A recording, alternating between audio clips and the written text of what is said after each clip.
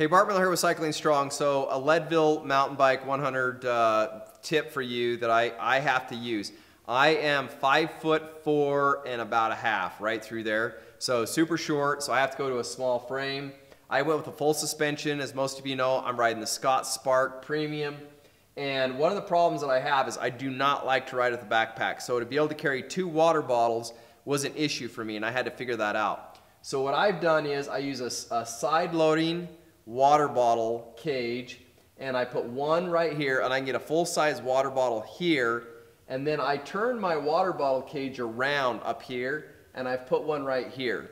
And the reason I had to do that was because I need to pack a seat bag in the back with tools and different things to that nature, and air. And I couldn't have the airbag and this. Also, if I turn this around with a full-size bottle, it hits my back tire and it rubs every single time. I have tried every way I possibly can.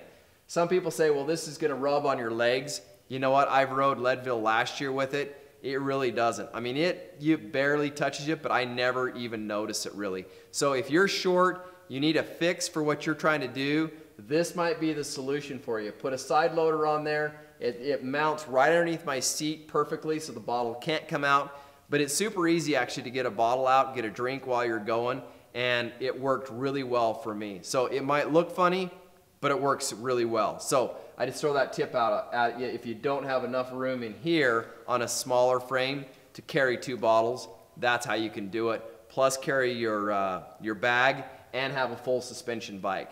If this was a hardtail, it wouldn't be a worry because then I could turn it around, carry the other stuff in the back of my kit.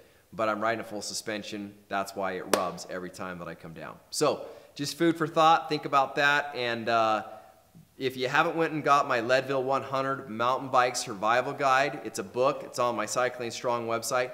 Please do that. It took me a long time to put all this information together so that you could have an amazing ride in Leadville.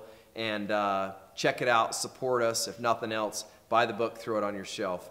But would love to see you at the Leadville 100 Mountain Bike Race. And if you bring your book, I'll even sign it for you. Talk to you soon. Keep cycling strong.